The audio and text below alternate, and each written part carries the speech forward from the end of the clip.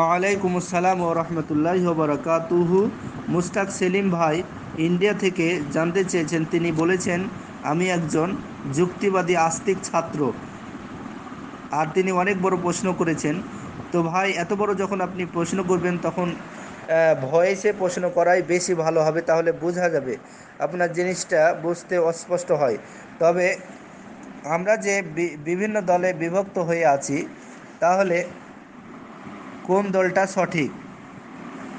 জি ভাই, আল্লাহর নবী তিনি বলেন, ওয়ালা তাজালু তাইফাতুম মিন উম্মতি আলাল হাক্কি যাহিরিনা লা ইয়াজুররুহুম মান খালাফাহুম হাত্তা ইয়াতি আমরুল্লাহি আযza ওয়াজাল। আমার উম্মতের একটি দল সব সময় হকের উপর প্রতিষ্ঠিত থাকবে। সে যে সমস্ত লোক তাদের বিরোধিতা করবে, তারা কিয়ামত পর্যন্ত সেই দলটির কোনো ক্ষতি করতে পারবে না। এখানে নবী সাল্লাল্লাহু আলাইহি সাল্লাম যে দলটির কথা বলেছেন, সেটি কোন দল? এটি হচ্ছে ৭৩ দলের মধ্যে হতে নাজাতপ্রাপ্ত একটি দল। যেমন নবী সাল্লাল্লাহু আলাইহি সাল্লাম বলেছেন, ওই সমস্ত দল হতে এই দলটি পৃথক করে বলেছেন যে, কুল্লু হাফিন নার ইল্লা ওয়াহিদাতান, একটি দল ব্যতীত সমস্ত দলই জাহান্নামে যাবে। অন্য বর্ণনায় তিনি বলেছেন, মা আনা আলাইহি ওয়াসহাবি, তারা হলেন ওই দল, ওই সমস্ত দল, ওই সমস্ত লোক,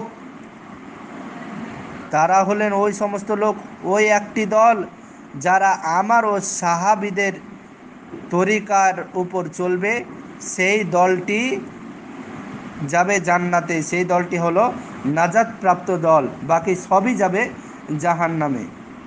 তাহলে আমাদেরকে চলতে হবে যে তরিকার মাধ্যমে আল্লাহর নবী চলেছিলেন এবং যে তরিকায় সাহাবীরা চলেছিলেন, সেই তরিকায় আমাদেরকে চলতে হবে, তবে আমরা নাজাতপ্রাপ্ত দল হব। বাদবাকি সব দলই যাবে জাহান্নামে। আশা করি উত্তরটা পেয়েছেন।